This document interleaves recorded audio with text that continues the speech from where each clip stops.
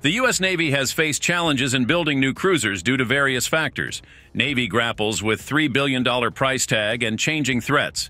High costs and evolving warfare priorities put new cruisers on hold, as the Navy rethinks its needs against China and Russia. Navy balks at new cruisers. Existing fleets' upkeep headaches, from safety concerns to modernization costs, are soaking up resources, leaving little room for new ships. The existing Ticonderoga-class cruisers, though aging, still possess substantial capabilities. Upgrading and modernizing them might be seen as a more cost-effective solution in the short term.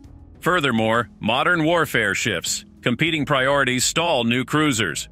The Navy prioritizes advanced ships, new aircraft, and research and development, straining budgets and delaying cruisers.